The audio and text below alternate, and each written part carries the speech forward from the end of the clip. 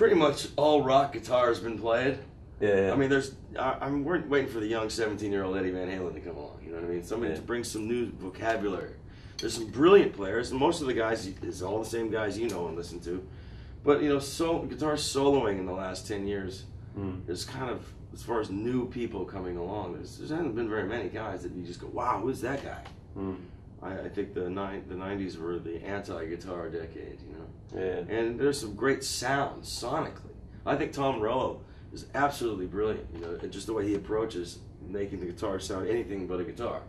And you know, it's astounding to watch him play. And he's a great guy. But you know, guys like that, the innovators. So what I'm into now is just trying to learn how to play, you know, a little bit more from the jazz point of view. I mean, when I play with the band and all that stuff, it's a rock band, so it stays that way. But you know, I do an acoustic spot. You know, I just mess around. It's kind of improvised every night. I don't really know what I'm going to do. It just kind of happens, and that's much more of a jazz approach, just thinking-wise, not necessarily playing jazz music. You know, standard bebops and stuff and all that.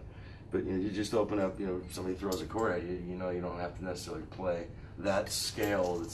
You can have so many more options. And all I listen to is like Old Miles and stuff like that, just trying to open my ears up. Yeah, because you did Coltrane tune, didn't you?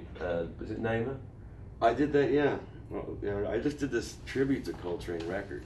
Oh, really? A lot of guys, I mean, you know, Eric Johnson's on it, Robin Ford, got some really astounding players, and I did some weird track, you know. It was actually really cool.